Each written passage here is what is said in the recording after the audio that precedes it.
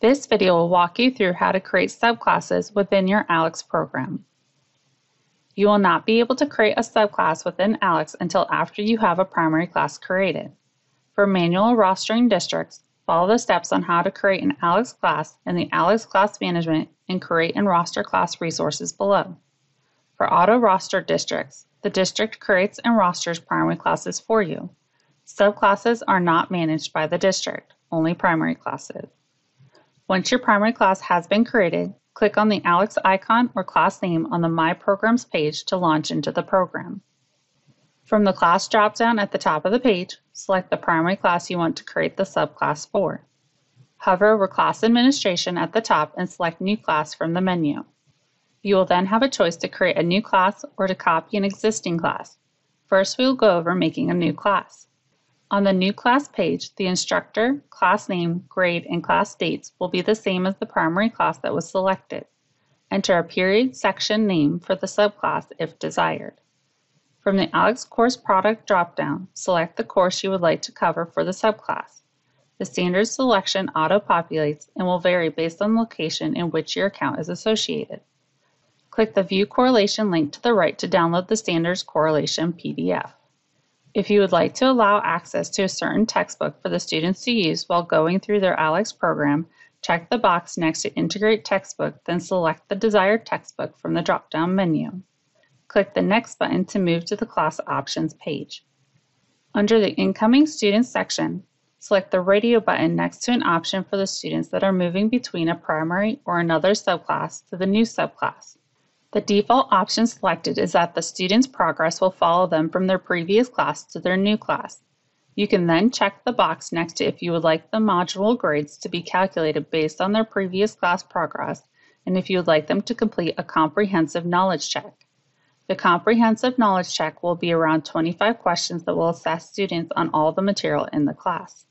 If you choose to have them complete the comprehensive knowledge check, you then want to choose if you want all students associated with this subclass to take it, or only those that have not completed an initial knowledge check for a certain number of days. The other option would be for the progress to not carry over from their previous class and have them take a new initial knowledge check to determine where they are within the program. Under the Unenrolled Student section, select the radio button next to if you want to be able to see unenrolled students in the class roster or not. The default is selected to hide them from the roster, reports, and gradebook. For Course Placement Check, select the radio button next to if you want to include or not include the placement check. The Course Placement Check helps instructors determine the appropriate course product for each student. For the Quick Tables section, mark the radio button next to if you would like to include them or leave them disabled. ALEKS Quick Tables is a research-based math fact mastery program for multiplication, division, addition, and subtraction for grades 3 and up. For the course-specific settings, click on the Show Accessibility Options link to review the accommodation options for students with vision loss. Select the radio button and check boxes for the appropriate options for the subclass. Click the Hide Accessibility Options link to collapse the options. Check the box if you would like your students to have access to a graphing calculator. Checking this box makes additional topics that require the use of a graphing calculator available. If this setting is unchecked, topics that require graphic calculators will be removed from the class. Click the Create Class button to create the new subclass. The new subclass can then be found listed under the class dropdown at the top of the page. Now let's go over how to create a subclass by copying an existing class. On the New Class page from under Class Administration, click on the Copy Existing Class button. If you are wanting to copy the class settings from one of your own classes, you can click on either option listed. If you are wanting to copy a class from a teacher that is associated with the same school, the best option is to click the Copy a Class from this school.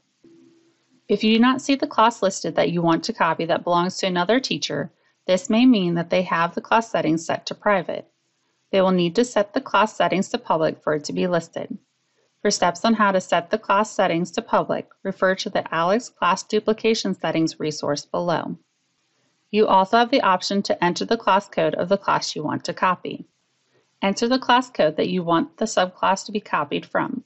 The class code is found in the top right of the ALEKS page of the class and will vary for each class within ALEKS. Click the Continue button after selecting class or entering the class code. The class name that you are copying, the instructor, and the institution the class is associated with will be located at the top. If you would like to copy a different class instead of the one listed, click the Change Class link. The instructor, class name, grade, class dates, and ALEKS course product will be automatically loaded based off of the class being copied. Enter a period section name for the subclass if desired. In the Copy Settings section, check or uncheck the settings, assignments, pacing goals, and resources you would like to copy over from the other class. If an option is grayed out, this means that the class you are copying does not have anything set for those selections. Click the Copy Class button to save the subclass. The new subclass can then be found listed under the class dropdown at the top of the page. This concludes our look at creating a subclass for your ALEKS program. Be sure to look at the other available help materials for more information about using your ALEKS program.